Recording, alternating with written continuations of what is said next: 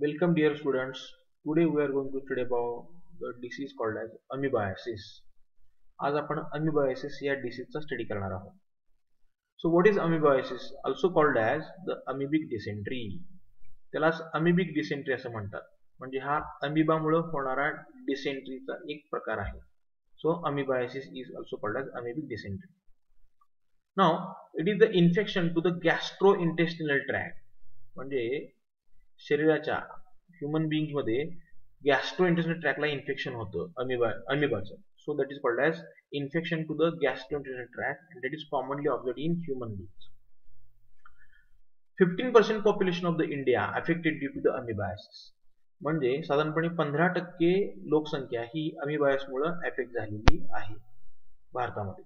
Next, causative agent of the अमिबायसिस. अमिबायसिसचं काय causative agent आहे? That is the Entamoeba histolytica. So Entamoeba हा genus आहे and species हा histolytica आहे. So Entamoeba histolytica हा एक प्रकारचा अमिबा आहे. हा प्रोटिस्ट आहे, प्रोटोझोआ आहे. Entamoeba म्हणजे इंटेस्टाइनला इन्फेक्शन करणारा अमिबा म्हणून Entamoeba. हिस्टोलायटिका, हिस्टो म्हणजे टिश्यू, ओके. लायटिक म्हणजे लायसिस करणारा म्हणजे इंटेस्टाइनचे टिश्यू ब्रेकडाऊन करणारा म्हणून एंटॅमिबा हिस्टोलायटिका असं याचं नाव आहे या रोगजंतू. नेक्स्ट म्हटलेलं आहे सायन्स अँड सिम्पटम्स. आता या रोगाची लक्षणं काय आहेत बघूया. सगळ्यात महत्वाचं diarrhoea, then फ्लॅटुलन्स, next thing that is the म्युकॉइड stool. So what is the diarrhoea? We know that frequent stool coming out through the एनस, that is called age diarrhoea. Then flatulence म्हणजे काय? गॅस तयार होणे. So flatulence is nothing but production of gas in the gastrointestinal tract. Flatulence. Next म्हटलेलं आहे म्युकॉइड stool. म्हणजे infection झाल्यामुळं intestine मध्ये म्युकस तयार होतो. एखाद्या व्यक्तीच्या इंटेस्टाइन मध्ये इन्फेक्शन असेल तर म्युकस तयार होतो आणि म्युकस बाहेर येतो स्टूल बरोबर म्हणजे फिकल मॅटर बरोबर. स्टूल या शब्दाचा अर्थ आहे fickle matter. So म्युकॉइड stool, fickle matter मध्ये म्युकस ऑब्झर्व होतो. That is called as the one of the science and symptoms of the अमिबायसिस. Next म्हटलेलं आहे पेन इन द ॲब्डॉमिनल पार्ट. म्हणजे पोटामध्ये दुखतं. That is called as pain in the ॲब्डॉमिनल part. Cramp या शब्दाचा अर्थ आहे सिव्हिअर पेन, जोरामध्ये पोटदुखी होते. नेक्स्ट म्हटलेलं आहे presence of blood in the stool. That is the commonly observe. म्हणजे फिकल मॅटर मध्ये म्हणजे विष्ठेमध्ये ब्लड आढळतं. आता हे ब्लड का आढळतं? मगाशी मी तुम्हाला सांगितलं हिस्टोलायटिका. म्हणजे हा जो रोगजंतू आहे तो इंटेस्टाइनला इन्फेक्शन करतो, इंटेस्टाइन ब्रेक करतो. इंटेस्टाइनच्या टिश्यूचं ब्रेकडाऊन केल्यामुळं रक्त येतं आणि ते रक्त कशामध्ये आढळतं? That observe in the stool sample. So blood present in the stool, that is a common symptom. Again हिपॅटोमेगॅली म्हणजे एनलार्जमेंट इन द लिव्हर. हा रोगजंतू इंटेस्टाइन मधून लिव्हर मध्ये जातो आणि लिव्हर मध्ये गेल्यामुळं लिव्हरची साईज वाढते, बरोबर. आणखीन काय होतं? There is अमिबिक liver ॲब्सेसी. लिव्हर ॲब्सेसी म्हणजे लिव्हर मध्ये पस तयार होतो. ॲब्सेसी या शब्दाचा अर्थ आहे प्रेझेन्स ऑफ पस. आणि हा इन्फेक्शन लिव्हरला इन्फेक्शन झाल्यामुळं तिथं पस ऑब्झर्व होतो. आणखीन काय होतं या रोगामध्ये? तर there is presence of fever and pain in the right side of the ॲब्डॉमेन. म्हणजे ज्या व्यक्तीला हा रोग होईल त्या व्यक्तीच्या राईट साइडला पोटामध्ये दुखायला लागतं, कारण लिव्हर हे राईट साइडला आहे त्यामुळे तिथं दुखायला लागतं आणि त्याला ताप पण येतो. तर ही सारी या रोगाची काय आहेत तर लक्षणं आहेत. पहिलं लक्षण सांगितलं होतं डायरिया, फ्लॅटुलन्स अँड म्युकॉइड स्टूल. दुसरं सांगितलेलं आहे ॲब्डॉमिनल पार्ट मध्ये पेन. नेक्स्ट म्हटलेलं आहे blood in the stool sample.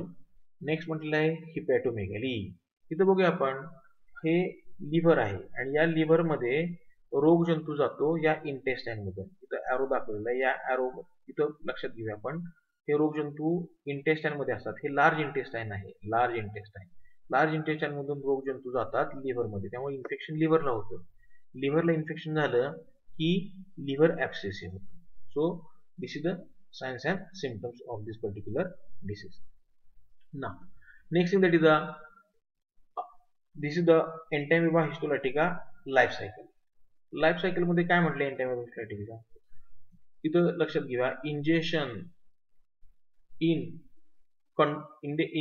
In कॉन्टॅमिनेटेड food and water, म्हणजे माउथ मध्ये, म्हणजे माउथ थ्रू काय होणार आहे, इन्फेक्शन होणार आहे. हे रोगजंतू आपल्या शरीरामध्ये, एखाद्या व्यक्तीच्या शरीरामध्ये माउथ मधून जातात, म्हणजे दूषित अन्न आणि पाण्यामधून जातात.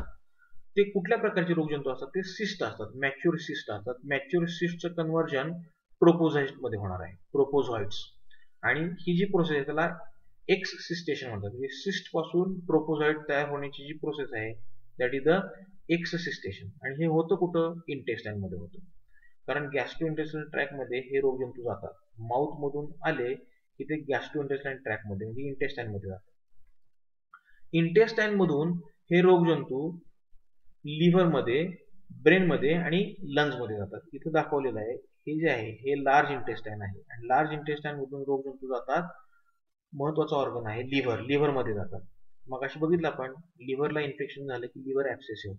आणखी कुठल्या अवयवामध्ये, आणखी कुठल्या ऑर्गनला इन्फेक्शन करतात ते, तर ब्रेनला इन्फेक्शन करतात, लंग्सला इन्फेक्शन करतात. आता अमिबाचा, म्हणजे एंटामेबा हिस्टोलायटिकाचा पुढची जी स्टेप आहे ती बायनरी फिशन आहे. म्हणजे प्रोपोझॉइट्सचं काय होतं, बायनरी फिशन होतं. बायनरी फिशन झाल्यामुळे त्याचा नंबर वाढतो. नंबर वाढल्याच्या नंतर पुढची स्टेप आहे इन्सिस्टेशन. म्हणजे बायनरी फिशन तयार झालेली जे नवीन अमिबा आहे त्या अमिबाचं परत पुढची सिस्ट कंडिशन तयार होते. पहिली सिस्ट कंडिशन जी आहे ती इन्सिस्टेशन. इन्सिस्टेशन नंतर इमॅच्युअर सिस्ट. इमॅच्युअर सिस्ट नंतर क्वाड्रिन्यूक्लिएट सिस्ट. क्वाड्रिन्यूक्लिएट सिस्ट मध्ये त्यामध्ये 4 न्यूक्लिया तयार झालेले आहेत सिस्ट मध्ये, त्या सिस्टच्या आतमध्ये. आणि क्वाड्रिन्यूक्लिया सिस्टच्या पुढची कंडिशन आहे ती म्हणजे मॅच्युअर सिस्ट. मॅच्युअर सिस्ट हे प्रेझेन्स असतात स्टूल सॅम्पल मध्ये, म्हणजे फिकल मॅटर मध्ये. आणि फिकल मॅटर मधून ते सॉइल मध्ये येतात किंवा ते पाण्यामध्ये येतात. आणि मग दूषित अन्न आणि पाण्यामधून ते एखाद्या व्यक्तीच्या शरीरामध्ये जातात, त्या व्यक्तीला तो रोग होतो. So this is called as life cycle of एंटामेबा हिस्टोलायटिका. Remember well, mature cyst, then एक्ससिस्टेशन he process होते, प्रोपोझॉइट्स तयार होतात, प्रोपोझॉइट्स त्या इंटेस्टाइन मध्ये असतात, इंटेस्टाइन मधून ते लिव्हर मध्ये जातात, त्याचबरोबर ते ब्रेन मध्ये जातात, त्याचबरोबर ते लंग्स मध्ये जातात, बॉडीला इन्फेक्शन करतात. त्यांचा नंबर वाढतो बायनरी फिशन मध्ये. बायनरी फिशन मध्ये नंबर वाढल्यानंतर नवीन सिस्ट तयार होतात, त्या प्रोसेसला इन्सिस्टेशन म्हणतात. इमॅच्युअर सिस्ट तयार होते. इमॅच्युअर सिस्टचं कन्व्हर्जन क्वाड्रिन्यूक्लिएट सिस्ट मध्ये होतं. क्वाड्रिन्यूक्लिएट सिस्ट पुढं मॅच्युअर सिस्ट, आणि मॅच्युअर सिस्ट ही फिकल मॅटर मधून बाहेर पडते. फिकल मॅटर मधून बाहेर पडली की ती पाण्यामध्ये किंवा सॉइल मध्ये येते, आणि त्याच्यातून त्याचा हे रोगजंतू नवीन व्यक्तीमध्ये प्रवेश करू शकतो. So this is about the life cycle of एंटामेबा हिस्टोलायटिका. Next in that is the mode of transmission. हा रोगजंतू कसा पसरतो, पहिलं महत्वाचं आहे फिको ओरल रूट. म्हणजे फिकल मॅटर, विष्ठेचा जर ओरल रूटशी संबंध आला तर, म्हणजे fickle matter enter in to the mouth. Simple, जी विष्ठा आहे किंवा जे स्टूल सॅम्पल आहे, त्या स्टूल सॅम्पलचा छोटासा पार्ट जरी माउथ पर्यंत पोहोचला, तो कशातून पोहोचणार आहे, तर दूषित अन्न पाण्यामधून. पुढचं म्हटलेलं आहे इटिंग विथ डर्टी हँड्स.